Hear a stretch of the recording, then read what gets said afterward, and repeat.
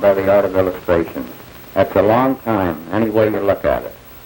During the years, I've changed my style and viewpoint many times. You have to if you're going to survive.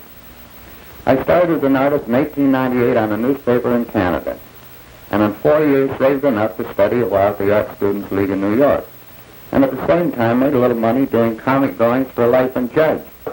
Later, I started illustrating for the Saturday Evening Post, and I worked for that magazine over 40 years. My best-known pictorial character is that kind old lawyer, Ephraim Tuck.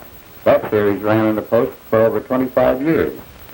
I think I've worked for practically every well-known magazine during my career.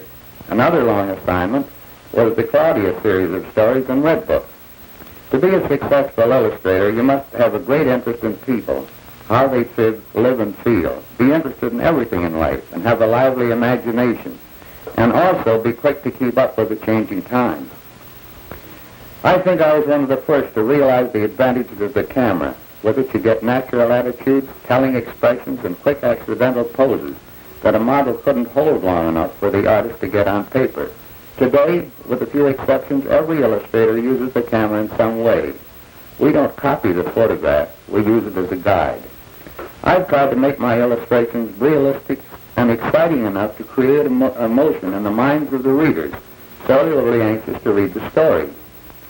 If I were giving advice, I would say, be sincere in your work. If you admire the work of a great illustrator, learn from him, but don't imitate. You won't last long if you do. Create your own style. Be individual. Make your signature plain so that it becomes a trademark to readers. And if you really want to be popular, make your girls beautiful. Then you can't miss.